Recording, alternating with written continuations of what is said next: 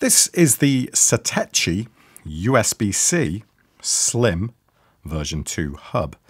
If you're anything like me, then you may well be a fan of these really nicely machined aluminium or magnesium alloy sort of products that they just look and feel really nice. Well, this is one of those. It is entirely metal construction, and it just makes it feel so much better. Because I did a review a while ago of this. This is the Anker hub, and I really like this. I mean, don't get me wrong. This is the Anker 18-1. I can't get it out of the thing now.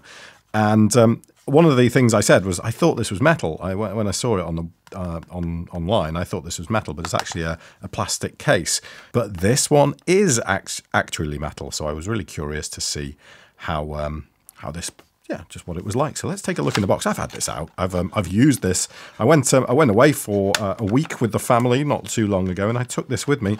Used it for everything I did on the MacBook here, and hooked the MacBook up to the TV with the HDMI out, transferred all my data from filming and from photos and stuff like that, and it worked a treat. But it's a really tiny device, as you can see here, really, really small. It just comes packaged in nothing but this pretty cheap looking black plastic thing, and comes with a whatever that is, user manual. I'm not sure how much of a user manual you need for something like this. One thing I will say is that if you're after USB-C 3.1, remember that this said it is, this is a USB 3 device. It's not a 3.1 device. So this is 5 gigabits per second maximum. There is no 10 gig support on this. So let's have a look around the product. We've got 2 USB-A ports here, and then we've got an SD card slot and a micro SD card slot as well. And then we've got a power delivery slot, so you can plug in your charger into here and take power out through the cable then back to your laptop. This does not, this one is not a data port. And that's it as far as connectivity goes. It's pretty basic in that sense. There's just the USB-A ports. And then on the end here we have an HDMI port that supports 4K at 60 Hertz.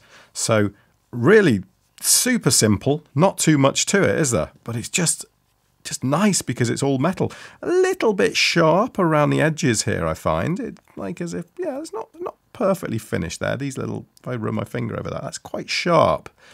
So the finish on it isn't as good as it looks, but it's still really nice, isn't it? I mean, it's a really tidy little hub that I love it. And it gets a little bit warm when used. Nothing more than any other hub does.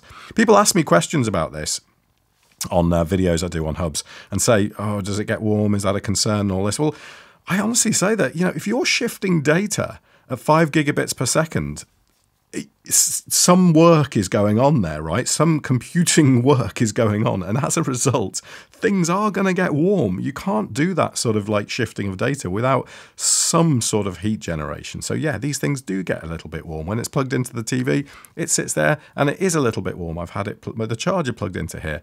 And yeah, it gets a bit warm, but nothing more, nothing to worry yourself about. So there you go. There's the product. Let's plug it into the MacBook and see how it performs.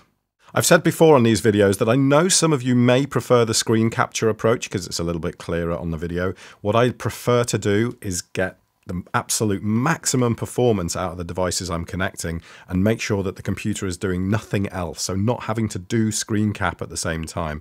And I just want to be able to connect this hub, have this running entirely separately, so I'll just film the screen. Okay, so sorry about that if it's, not quite as clear as it could be. So let me just get into my MacBook here. I'm going to bump up the brightness a little bit on this so you can hopefully see what I'm doing.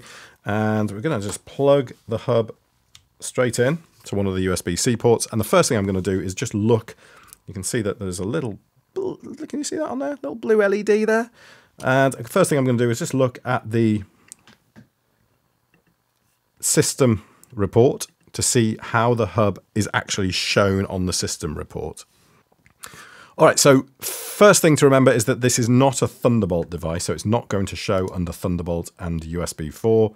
We're not going to see anything under there. No device connected, as you can see. but it is a USB device. So if I go under USB here, we should now on our USB 3.1 bus, on this is the second bus here, the other port on the left-hand side of this particular MacBook. This is a MacBook Pro M1, and that has nothing connected to it, but this one you can see now has a USB 3 hub connected to it. So all moving down here, you can see the chipsets that are used on it. So it's a VIA Labs chipset by the look of things, up to 5 gig. We've got a USB 2 hub on here as well, USB 2 billboard, VIA Labs. Hopefully that will give you any information that you wanted on what type of chipset it's using and how it looks when it's connected. So let's connect an actual drive to this. First one I'm going to go for is this. This is actually a USB, it's actually a, oh, is it 10 or 20 gigabits per second drive theoretically, but you can't get that sort of speed off this MacBook. So let's just see how it performs. I'm going to have to do that obviously with a USB-A connection because it doesn't have any USB-Cs on here. So I'm just going to hook that into the, okay, plug that in now. So let's recreate the system report and go down to here. And what we should have now, there we go. We've got our Extreme Pro 55 AF, and as it says here, up to 5 gigabits per second. And that's right. That's all I would expect this hub to be able to support. So for 5 gigabits per second to a drive like this, I would sort of think we'd get in the region of, I don't know, what, 500 megabytes per second? Something like that, maybe? Not too sure. Yeah, probably something like that. So let's have a look and do a speed test. I'll do the Blackmagic disk speed test to start with, but I will also do a straight file transfer as well. So let's select the drive. Let's just do a 1 gig one to start with. Select the target drive as the drive that isn't even showing on here. Oh, it is there. It's that one. And let's go.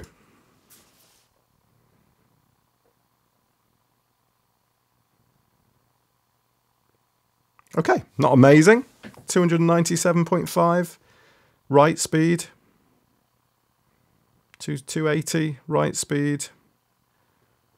Read speed 280, 290. So not getting any more than about 280, 290 off that. Not terribly impressed with that. Let's just stop that. And what I'll do now is do an actual just a straight file transfer from the drive to, say, the desktop or something like that. So if we've got any biggish, largish files here, 38 gig, here we go. So let's just start transferring this file off the drive onto the desktop of my MacBook here and go to the activity monitor and see what sort of speeds we're getting on this. So if I move this up, you should be able to see down the bottom, if I go to disk activity here, that we're getting a pretty consistent about 320 megabytes per second. Varies, doesn't it? Varies a little bit between 300 and 320 megabytes per second. So it's transferring relatively quickly, but it's not that fast, really. 320, 330 megabytes per second.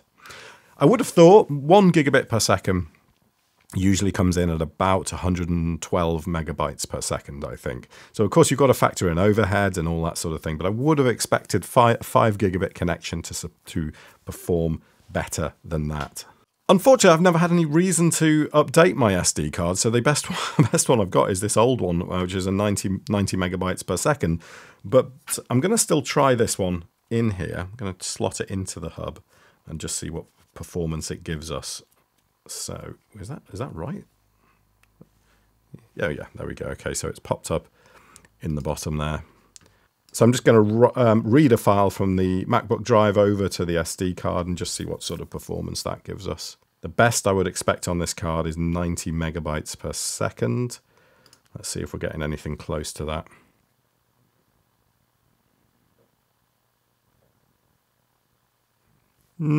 Yeah, It's a little bit, it's fluctuating a little bit, but it is around 82, 84 megabytes per second. So the SD card side of things seems to be performing okay. Yeah, it's bumped up now to 90. So not too bad, actually. That seems okay. We're just looking down the bottom here. If I can just bring the camera in. So this figure here is the one we're looking at. It's not entirely accurate. There are some other things to consider when you're looking at this activity monitor on macOS, but it does give you a good guide. And we can see there that this is transferring at a fairly constant 82 to 84 megabytes per second. Perfectly all right. I would expect, you know, nothing better than that from this old card. Going to have to invest in a newer card to be able to really put these things through their paces. As you can see here, I've hooked this up to the HDMI cable, and this is now going into a monitor that's just up here.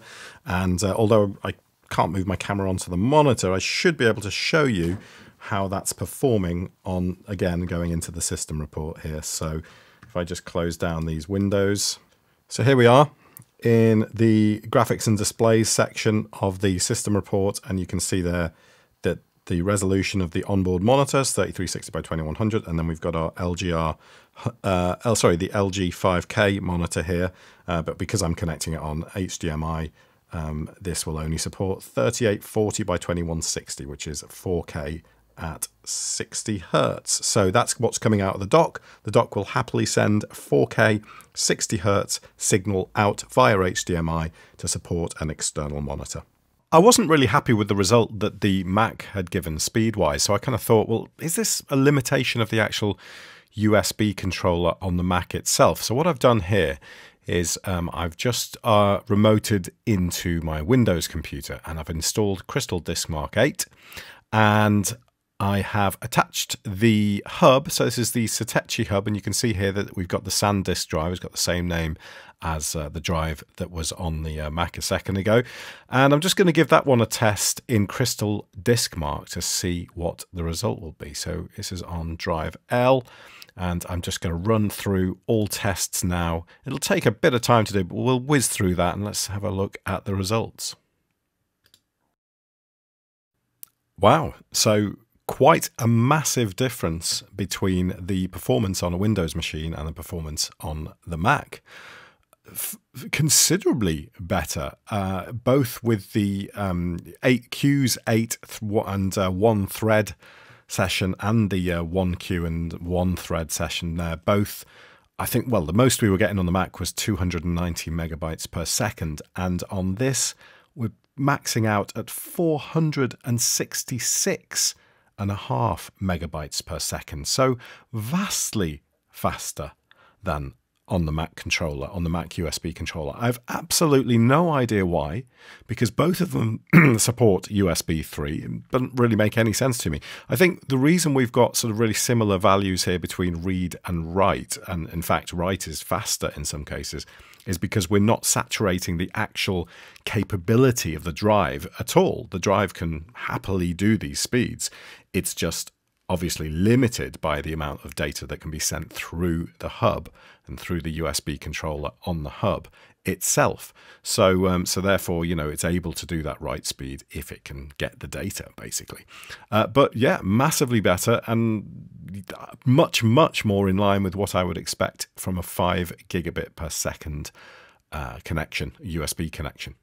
Final thoughts then? Well, it doesn't perform quite as well as I thought it would do speed-wise. I was a little bit disappointed by the speeds I was able to achieve from that there. But really, if you are after speed, you're probably going to want to go for at least a USB 3.1 device anyway, providing that your hardware supports it. Otherwise, it's probably a little bit overpriced, isn't it, this? I think this retails at about £50, which for a hub of sort of relatively basic functionality is expensive. But God, it does look fine, doesn't it? It really is sleek. It is lovely brushed aluminium finish. Very, very tiny. Very, very slim.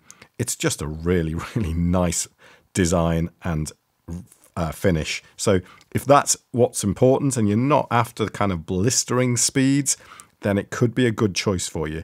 As usual, I will put links for the product in the video description. If you would like to support the channel, please use those and just click on them and see what the price is on Amazon. And if you enjoyed this video, then do consider subscribing to the channel, or just give it a thumbs up or something like that. If you didn't like it, give it a thumbs down. Don't mind either way. But thanks very much for watching and looking at this Satechi USB-C hub with me. I'll catch you soon. Bye-bye.